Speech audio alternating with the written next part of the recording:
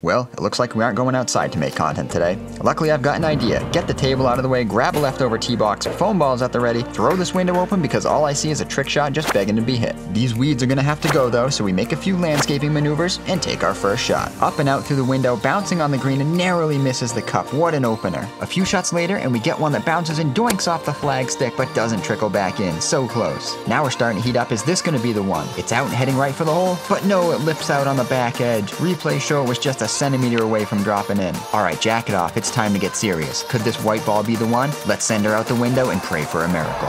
Is it his time?